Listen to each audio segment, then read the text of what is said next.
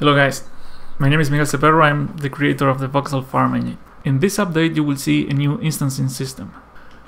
This rock you see right here is actually an instance, but we will see more of this later. Now there is something else happening here. You can see there is some kind of fog coming from behind the trees. This still needs some work, but so far I really like the atmosphere it adds to the image. Now let's see something really cool. When you're writing a program that creates and modifies voxels, there is a big temptation of adding any tool that crosses your mind.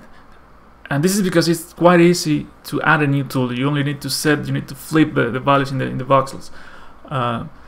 So I found that the actual challenge is to keep it simple. How do you find the minimum set of tools you can use and you can be really productive with it?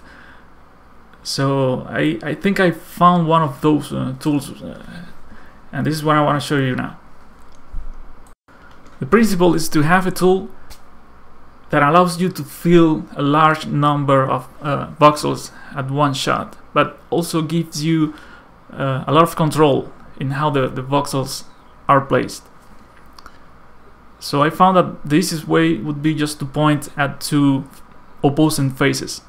If the faces are aligned, you could get something that is really straight, but then you could have really odd angles. And now I find this very simple, very intuitive. I actually enjoy building this way. So sometimes even I find myself using this tool when I'm just supposed to place one or two blocks, which is just 3 mouse clicks.